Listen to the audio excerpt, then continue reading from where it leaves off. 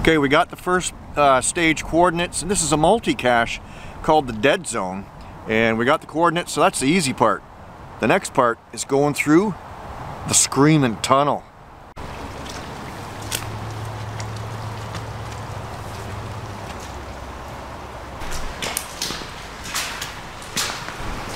This is pretty creepy.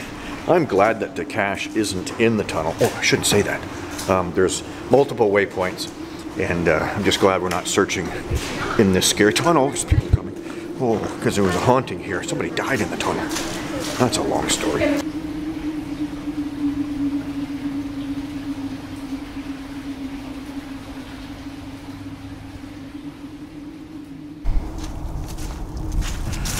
There were 2 waypoints already listed for this multi, and then the redirect at stage 1 showed you where the final cache is located, which is quite a bit of a walk. And we're getting close. We're within about 70 meters. And it'd be nice to get this one. It's been around for quite a while. We've just never been here. We seem to have arrived close to ground zero, a bit on the wrong side of the creek. Well, we'll climb over there.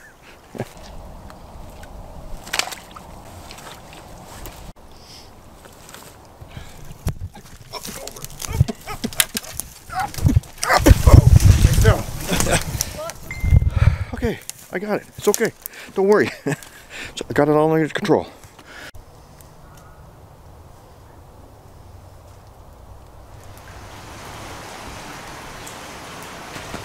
I think we had trouble at that stage because of the fright that I had in the tunnel. I think it scared the geosenses right out of me. Oh yeah, we searched and searched. Searched and searched and searched, but oh. So thankfully through PAF, phone a friend. Yeah, we're able to get what we need to proceed on this pretty cool multi. Let's go. So we're now proceeding from the entrance of the tunnel to what we hope to be the final, based on the coordinates we have. And we'll have to see if we're successful, so stay with us.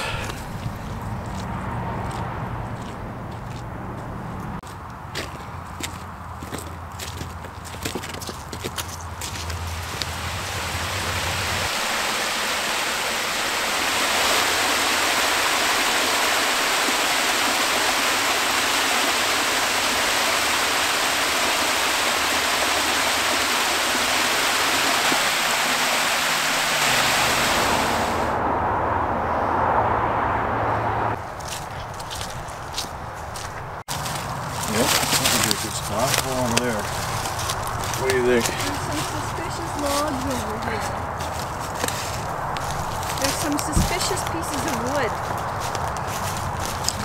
Oh, look at that. We did it.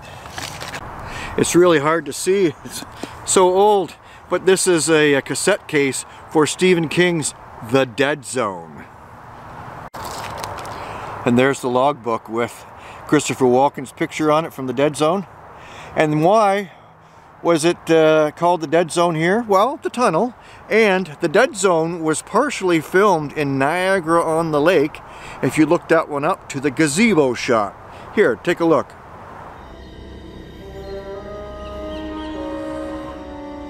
Hey, Elma. Hi.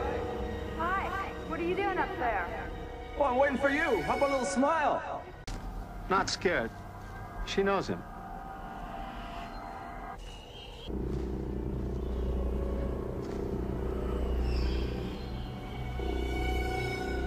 Well, what did you want to show me?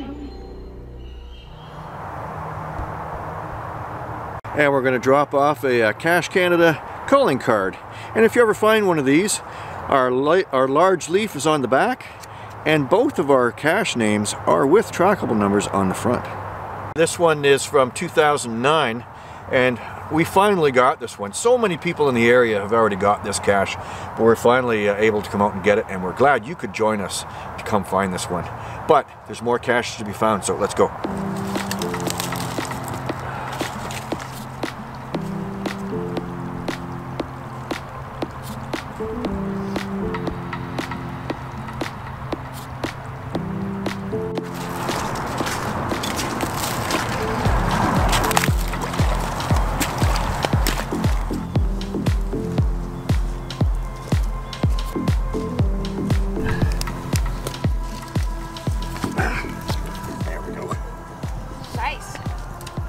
got it. Cool. Just another cache to get on the way before we put ourselves back through that tunnel. We'll get signed in and see if we can get through.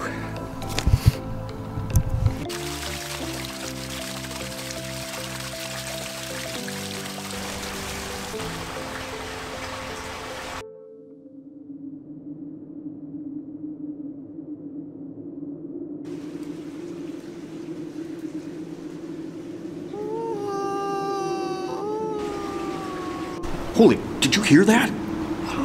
We gotta get going. We're out of here. Let's go. We're out of here.